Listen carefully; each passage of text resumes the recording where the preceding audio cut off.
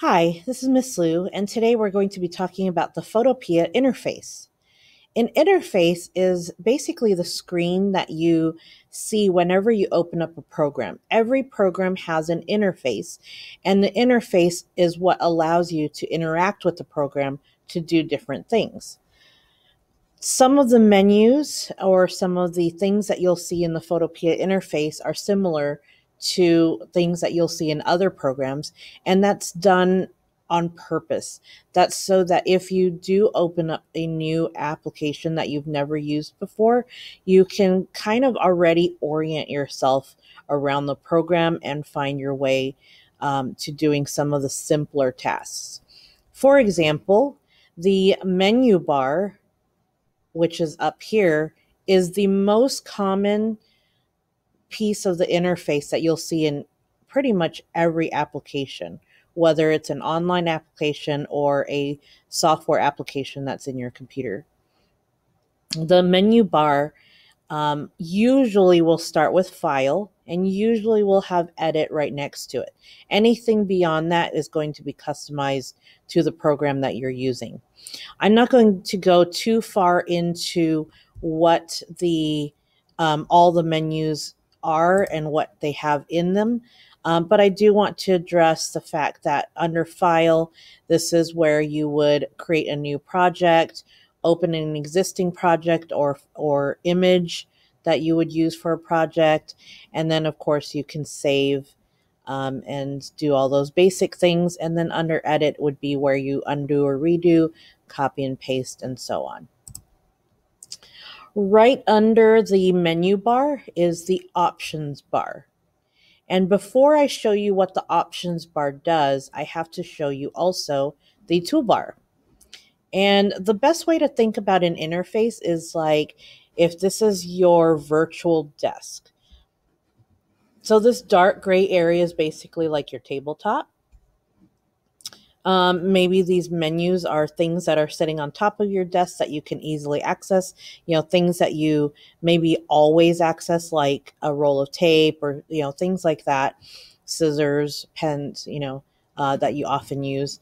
And then this toolbar right here for Photopea is your drawer where you keep all your specialized tools that you don't necessarily always want to have out, but they're tucked in a drawer so that you can easily get to them. Now, when I click on a tool, you'll notice the options changing in here.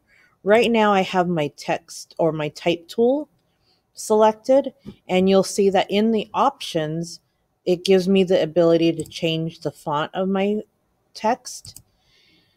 I can change the size, the color, and the alignment, and then do some little fancier things with it. If I clicked on my brush tool, you'll notice the options bar changes. That's because with a brush tool, I can't change a font. That wouldn't make sense. But what I can do is change the size of my brush, even the style of my brush. I can change the size and the hardness or softness. So do I want it more blurry or more crisp? And then again, there's some fancier things that we'll get into later on through this course. The right side holds all of your palettes. The history palette is a great palette to use. And I know in the menu bar I showed you the undo redo. The history is basically an undo redo, but I'll show you why you would want to use the history palette versus going up to edit and constantly doing an undo or redo. And then the layers palette right here, which I'll go over in more detail in a different unit. So we've already looked at how to create a new workspace. I'm going to go ahead and open one up just so that we have one. Oops, that's probably a little too small. And again, I'm working in pixels. That's usually a little bit easier for me. And I'm going to keep it at the default of 72 dpi, but this time I want a transparent background. If you recall from a previous video, you will know that your background is transparent by the checkerboard pattern, which means that anything that sits on top is going to be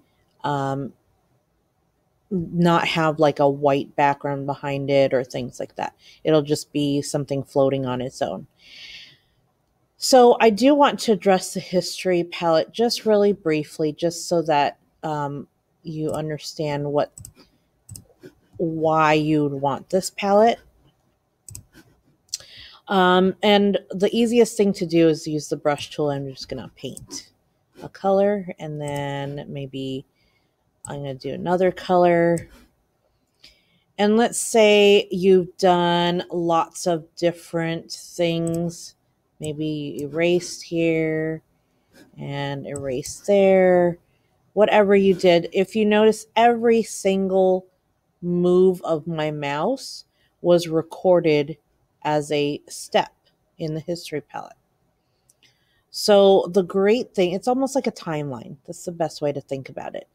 So what's great about this is if I wanted to return just back to my initial first brush of white, I could go up to edit and undo, and then I'd have to keep going up to edit and undoing until I got to the step that I wanted.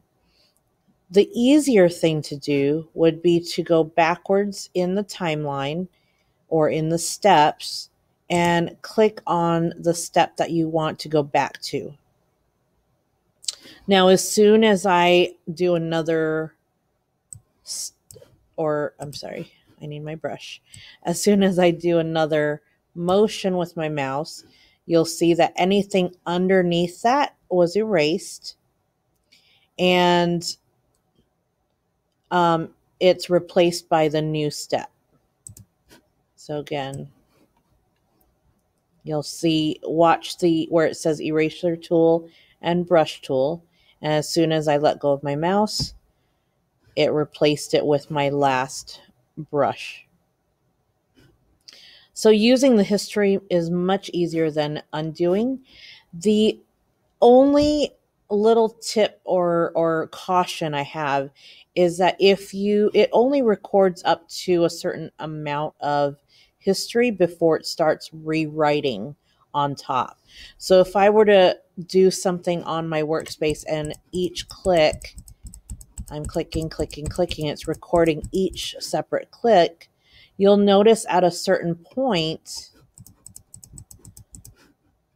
I won't be able to go too far back anymore. So I've never really counted to see how many clicks it would take before it starts rewriting over. But at a certain point, it will. So if you know that you've done something wrong or something that you want to go back into, don't keep doing individual clicks. Because it'll be too late and you won't be able to go far back enough. And here you go. I did 2 more clicks and now I can't go all the way back to the beginning anymore. This is as far back as I can go on my history. So this concludes my really quick tutorial on how to use the interface of Photopea. And if you have any questions, please let me know. Thanks for watching.